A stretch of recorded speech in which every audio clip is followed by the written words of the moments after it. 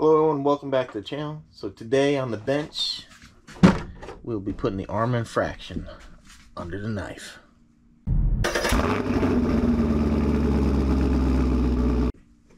So great little truck. I got a scratch and dent. This thing was originally a brushed setup, so I did a Castle brushless motor and a Castle ESC. It's been doing okay, but we've had a problem with this thing. Just runs really hot. So they do make a heatsink that is specific for this setup. As you can see, it's cleared out here to clear the drive shaft. The drive shaft is ridiculously tight up against the motor, so it makes using a regular heatsink very difficult. And the reason I never went this route is because if you look, this motor has the wires that run this way. So we're gonna have to trim out a section of this, try to get it to work. Might even try to get some heat shrink over some of those connectors to give a little extra protection. But yeah, so we're gonna do that. And then if you look, these back tires have like some ridiculous wear on the inside edge. I'm thinking there's some adjustments here in the control arms. I'm thinking if I move it from this top hole to the bottom, it might move that out. But I think that's the only adjustment you have. You might, I don't know. I don't think these things turn, but I could be wrong. The fronts have a little sleeve here that spins. The back doesn't seem to, oh no, that does. Well, I might just try put a couple wrenches on there and see if we can't get these to turn. If not, I might have to move that screw, but we definitely need to get these tires to straighten up, so let's get to it.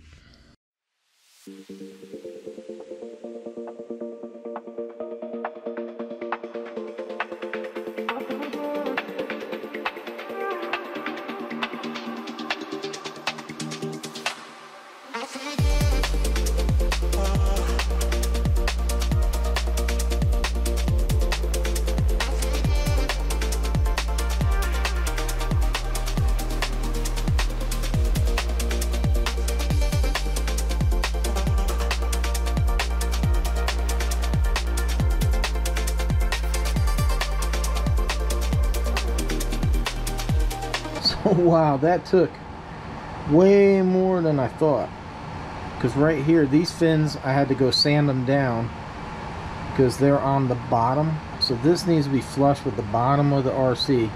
So these were sticking. I didn't quite get this adjusted where I thought it was gonna sit.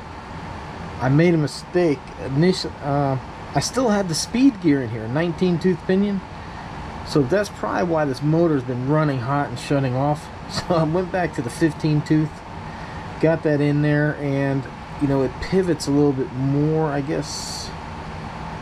I don't know, I think I use different holes now that versus the 19, but we got it. I had to grind out right here over that little bolt on the motor. I had to grind away here and then way down here to fix that bolt. I put some heat shrink on here, and I bent these up a little bit so they shouldn't short out and rub on that. So, oh, what a headache.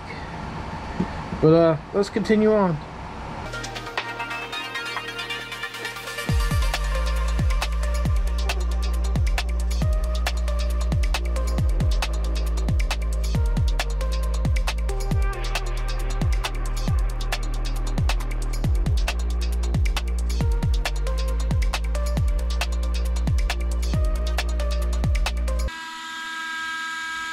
Oh yeah, there's some wicked airflow coming off of that.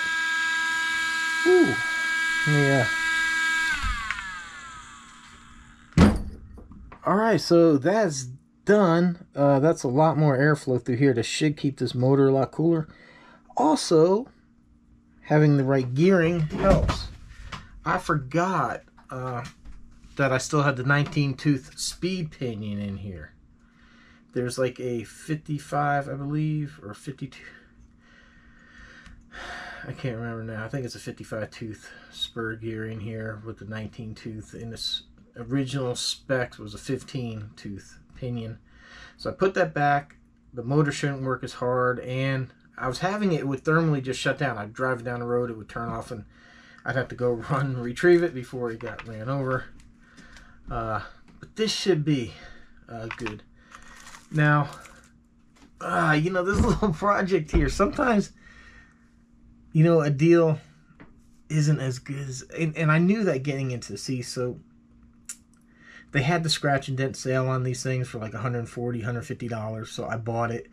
They also had a sale with the Castle ESC and the brushless motor, and I believe that was like $140, $150. So let's just say round it up and say, okay, so it's $300 to do the 3S upgrade, and still $100 cheaper than buying the ready-to-run 3S version of this. So you think you're saving some money.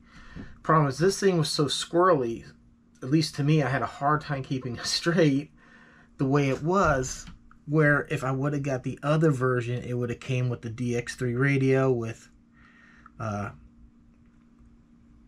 control, basically like a steering control, a gyro. So basically, like if it starts sliding, the wheels will correct. So I bought the Dumbo radio here, which has the receivers in here, which has a built-in gyro. So I got this stabilized. Now that's not really too big of a deal because I can use this on any car, because I bought about 3 or 4 of those receivers. I think I got like a 4-pack. So I still got 3 more. So I don't really want to include this totally in the price of this, but for me, you know, out of the box, this thing's good for like 20, 25 miles an hour. So when you're running 50 and 60, it starts getting squirrely. It gets really hard to control. And then with the extra speed, I had to put the bearing here in the center. So at the end of the day, I think I'd probably just been better off just spending the money getting the 3S version. And I thought about that, but it was fun doing the build and having like kind of the faster one. Plus also, I put the Hoons tires on here because these things just, they weren't doing very good at, I think, fast speed, or maybe they were okay, I don't remember. They're ugly as all get out. So I mean, what would you rather? Where if you get the 3S. So I think by the end of the day, yeah, I've probably just been better off getting the 3S. Is this custom and all that? Yeah. And I also have one more problem. This red block right here, it's supposed to snap, screw in from underneath, that holds this whole transmission. I can't get it to slide far enough because of the heatsink. Because the heatsink's rotated, this piece here should actually be standing straight up. But because this is a Arrma heatsink, it is not designed for the Castle motor. I'll tell you, I was about that close after hacking this thing just to go ahead and get the right motor, which I think is a little bit longer, which is why the this doesn't have a problem with the factory motor. I think the factory motor is a little bit longer because these connections on the factory are the same way. They come out and point this way, and the screws are right here. So that motor must be longer if it clears all this, because this is actually the heatsink for a 3S Infraction. Yeah, Infraction. But we got it done. So these are adjustable. They really are. Can't believe it. I didn't think they were, but they are. I found 4 full turns to be about the sweet spot to bring it level. You might have caught I used this flat on the ground. This makes a nice straight edge, and I got a good reading on the tire. So all 4 tires are pretty flat now, even though the front tires really didn't show too much of that weird wear, but they are wearing on the inside and outside. But that's probably because they steer. Oh, here's the they got a little bit more on the outside here, but that's probably because when you're turning, they're pushing, and there might be actually more power going to the rear. I'm not sure how this thing, well, actually, yeah, that makes sense because the motor's here, and then you got a slipper clutch, and the slipper clutch kind of transfers the power to the front. So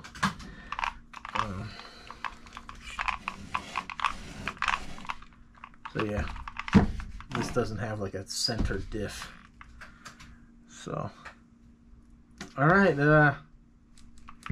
let's go have some fun with this thing and see if it doesn't overheat. I did adjust the suspension a little bit to bring the front up because it was, but now it seems like it's a little bottom, or it seems like it's a little light in the back end. All right, let's go run this thing.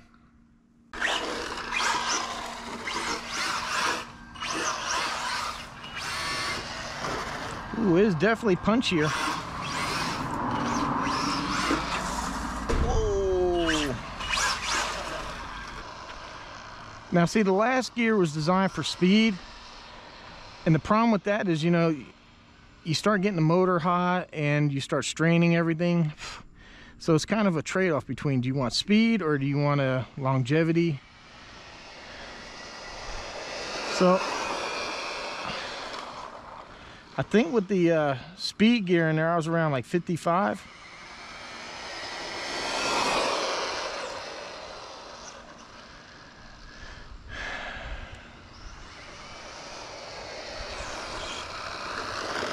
It just definitely doesn't seem as fast, so I'm not sure if you can see it. 41, so 41 miles an hour is what we're getting. Not bad. I mean, it could be maybe a little bit faster, but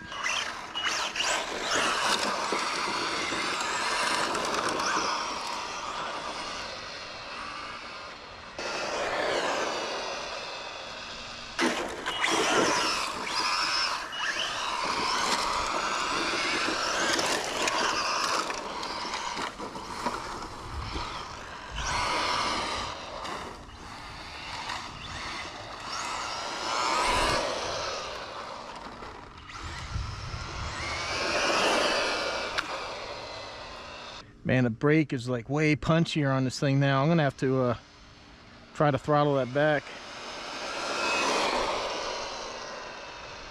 because that'll end up hurting the pinion gear and all that. You trying to just slam it. You can see the stability thing working on that thing. It's like wagging. It's working to try to keep this thing straight. It's a squirrely little truck. Sure, well,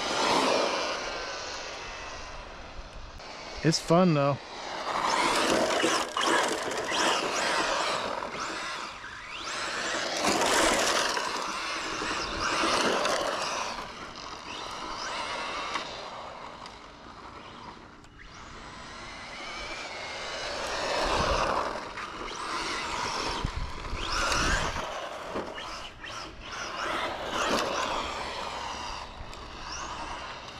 See, I think by now I would have overheated everything.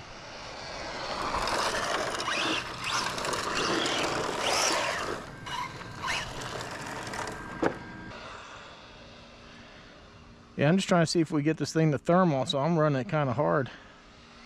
Well, let's just check it. Whoa. Oh, shit. Took myself out.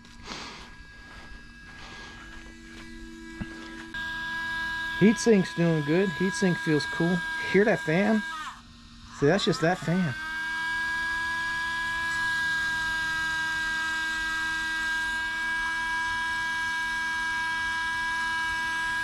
But it's getting pretty hot. It's actually not bad. I mean, I can hold my...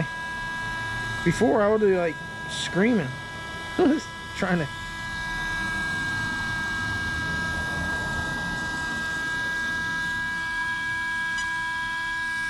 But yeah, let's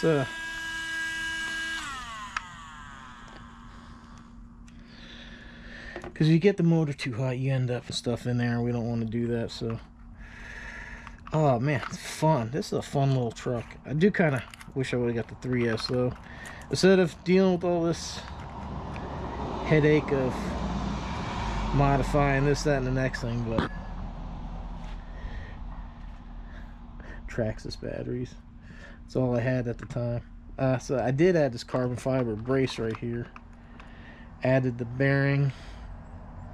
course, we upgraded the motor to the brushless ESC to go with it. Added this cooling fan. And then, you know, we changed out the wheels. It actually feels like it's going down the road a whole lot better since I tightened up the suspension, raised it up a little bit. Because now when it goes to the ground, it doesn't get stuck. Before, it used to just kind of get stuck. Yeah, but good. But I also got the Felony, the big orange car, kind of looks like a Camaro. And it's got the same problem. Like, the wheels are like really leaned in. I have brand new tires, and before I put them on, I need to do the alignment on that too as well. But the wheels, when you grab them, they kind of like this, kind of wobble. Yeah, this. I guess maybe I just need to check, make sure that nut's tight. That's probably what it is. But I think on the Felony, the ball sockets or whatever they call those joints, they said they can be tightened up a little bit. So we'll look into that. Maybe that'll be like the next thing we work on. I'll tell you what, this is really a fun vehicle. So, like I said, I need to turn down the braking on this.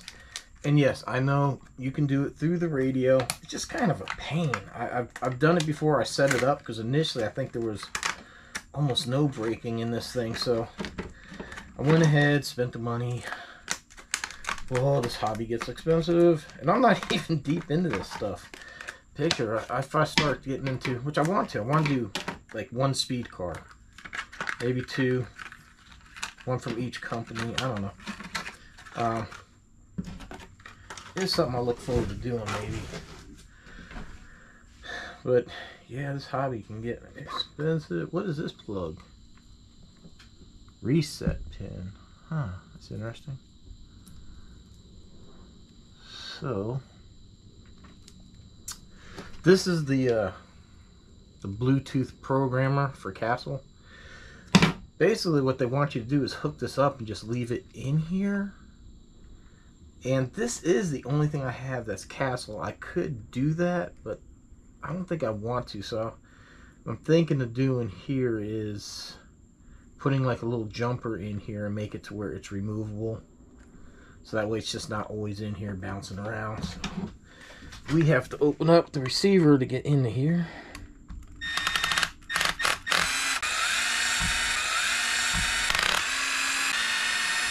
Yeah, that's still what I don't like about that, is that they want you to keep it in here. I have the power programmer too for the Spectrum batteries, and you don't have to. Oh, what a dingle! I loosened the servo. Oops. Let's put that back in.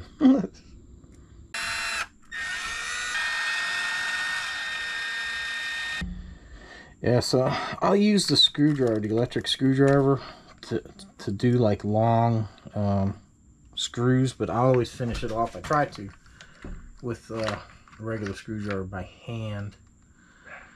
See, this is what I don't like. You got this whole big, this waterproof thing, and you got all these other things that are in it. Looks like these things here have been rubbing. Wow. Alright, let's see if this connects. So this is caste. So there we have it.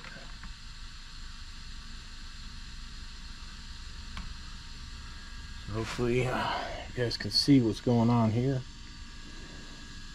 Enter passcode. What? Oh, default passcode 123. Keep default. Like, I need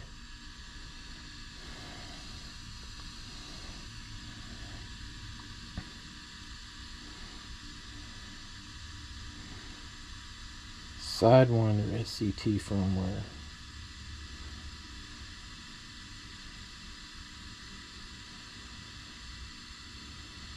So it looks like it has the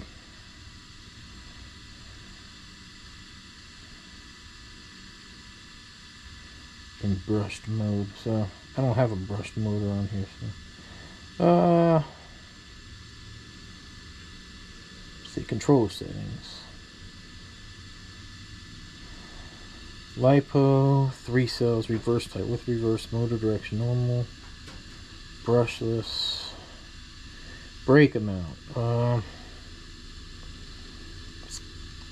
Cut it to 80. Max reverse power. Punch control. I'm not even sure what punch control is. I guess I need to look that up. I think it has something to do with crawlers. I could be wrong. Torque control. You could definitely do, it looks like, a lot more with this than you can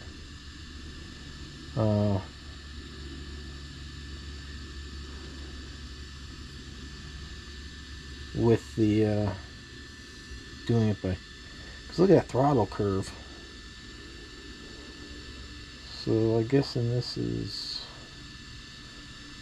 one of these got to be trigger, one of these got to be power. So I mean, you could curve it maybe. Blue line curve program, red line profile curve. I don't know. I don't know enough about these things. Brake curve, same way. So here we go. Sending.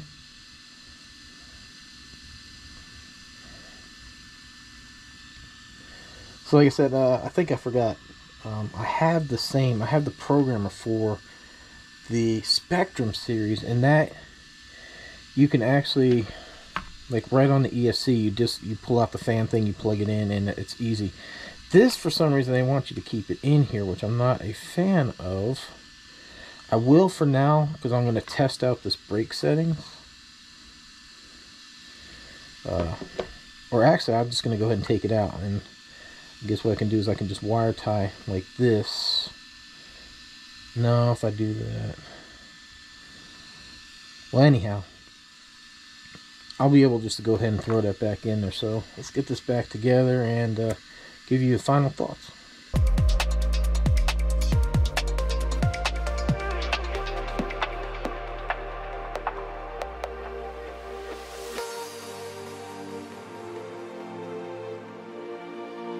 I know I said it before that buying a 3S would have been easier, but you know what? This is such a fun truck, and I think it's going to be a really cool test bed to try out some stuff. I really want to learn more into RC about how pinion and spur gear ratios work, how to dial in suspensions, how motors work, how the KV and stuff works. I do look forward to building at least one speed car, something to go well over 100. And I gotta tell you, it's nerve-wracking because the Felony goes about like 60, 70, and it's nerve-wracking. You really got to find a nice place to run these things. And as a matter of fact, that's going to be the next thing on the bench, and I think that's going to be a series. I think it's going to be kind of like, here's what we have on the bench, and this is what we're going to do, modifying and fixing cars that are broken to be on the bench, and then, and other things, we're going to go out to the field and run cars. We're going to jump. I got things like the X-Max, which I guess you can't see the box, but I got some off-road cars, we got some on-road cars. So we got a lot of stuff. I got the Pro Moto MX motorcycle, so I look forward to sharing it. In fact, I got the new tires here for the Felony. Got 2 different sizes, but yeah, those tires are well worn, so I think we're going to have a smoke fest with that car, and then we're going to get the suspension dialed in, try to get that alignment, because the wheels just really lean in and they're kind of loose, so I need to tighten some stuff up. We'll go through that and learn how all that works. Kind of like on this. Can you believe the suspension actually can adjust it? I didn't know that, so that's pretty cool. Learn something new on the Infraction here. Man, this is a great truck. Lots of fun. I don't regret getting it. It was a great price, and if you're new into RC, buy this for the base price. It comes all ready to run with a battery. It comes with an 8-cell, I believe. Nickel metal hydride battery. It has a brushed motor. It's not very fast, like 20-25 miles an hour, but you can still have some fun with it, and it's not so fast that you're going to take stuff out. And man, plus, look at this thing. This thing's freaking wicked looking. So yeah, so I think this is the direction that I'm looking to take the channel in. It's just purely RC stuff. I want to stick on the one topic, and I'm going to do a video later on exploring the channel if anybody's interested. I think I'm going to explain some stuff going on, but I think that's what I'm looking at doing. It's just going full on RC. So we also got the plane that I crashed. We got to rebuild it. I do have a fuselage and a wing coming, but I'm going to try to fix what we got. See if we can get it airborne that way. So that should be interesting.